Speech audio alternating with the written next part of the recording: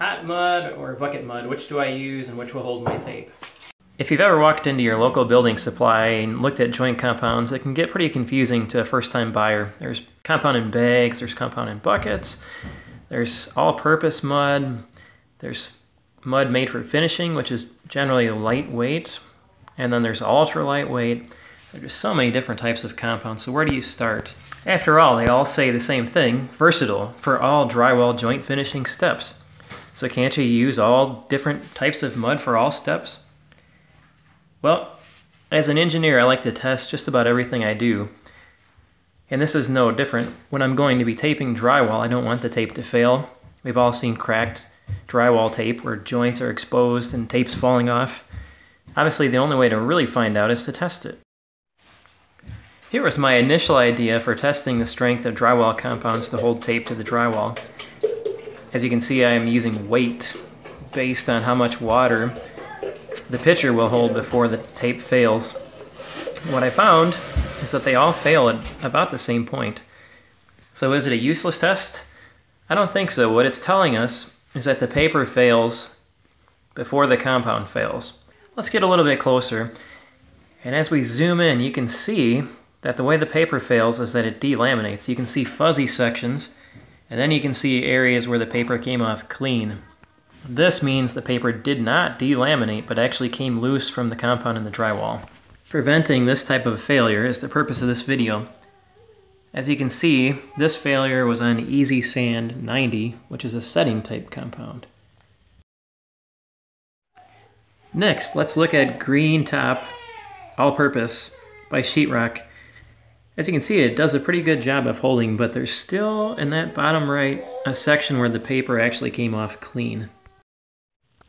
Now keep in mind, this paper was pulled off. In all actuality, nobody's going to be pulling paper off the walls. But this is all else held equal in a test of several different types of compounds. So let's look at the next one. Sheetrock Light Green Ultralight.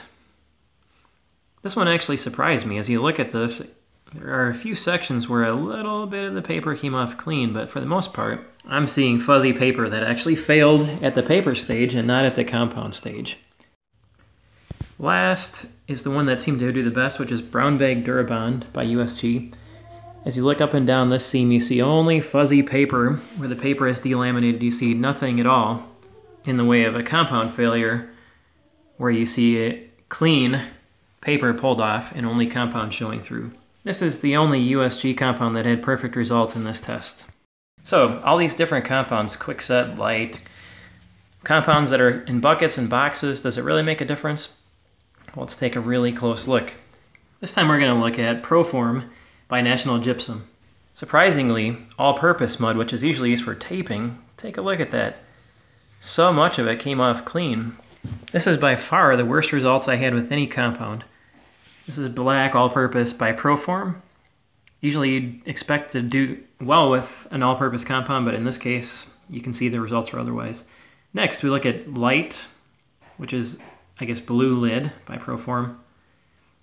I was surprised the results are actually better than the black. They're still not great.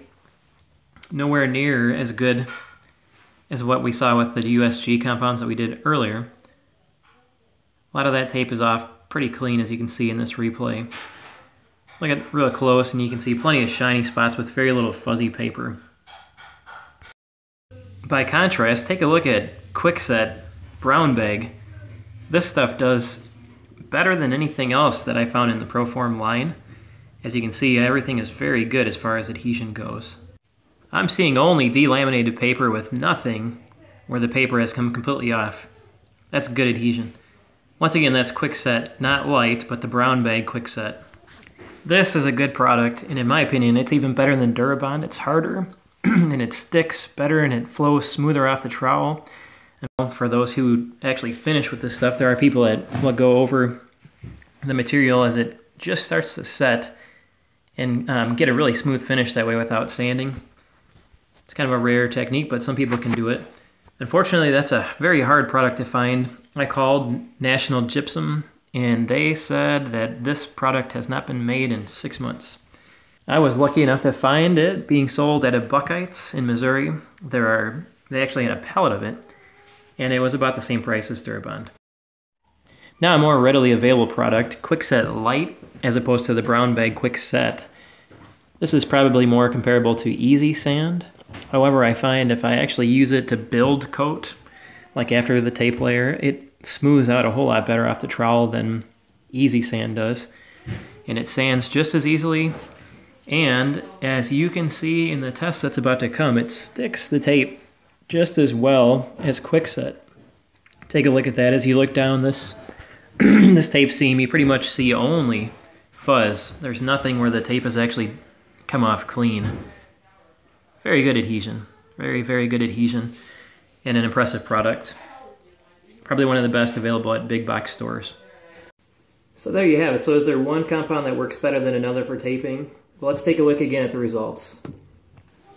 Kwikset and Kwikset Light. Almost perfect adhesion. You see no clean spots. Only paper that is delaminated, whereas the layers actually came apart. Easy Sand 90 for having to mix hot mud and deal with the inconveniences that it gives. I wasn't all that impressed. Take a look and you'll see that there's a big area that came off clean at the top. I won't intentionally tape with this material again. Sheetrock Green Top, all-purpose. It's a really popular mud to tape with. As you can see, it did pretty well, but as you get to the bottom of that seam, you can see that there's a spot where it came off pretty clean as well. Not impressed. Sheetrock Light Green Top, ultra lightweight.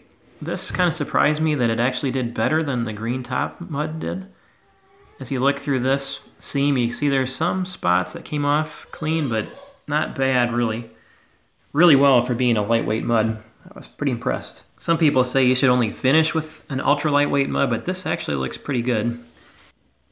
So what joint compound should I use to tape with and why? Well, I think they'll all work. Obviously, they stick the tape to the drywall, but as you can see, there are differences in how well they stick the tape to the drywall. I think, based on what I can see, DuraBond, or one of the Kwiksets, has the best adhesion. The ultra lightweight surprisingly did pretty well too. If I had to use a bucket compound that I could get from Lowe's, Home Depot, or Menards, I'd probably use the ultra lightweight. But since I have the option of using Kwikset, Kwikset Light, or DuraBond, DuraBond's going to be the easiest to find, as well as Kwikset Light, and that's what I'll plan to use on taping in the future after doing this test. Hopefully this helps you make your decision when it comes to taping. I'd like to hear what you think. Thanks for watching.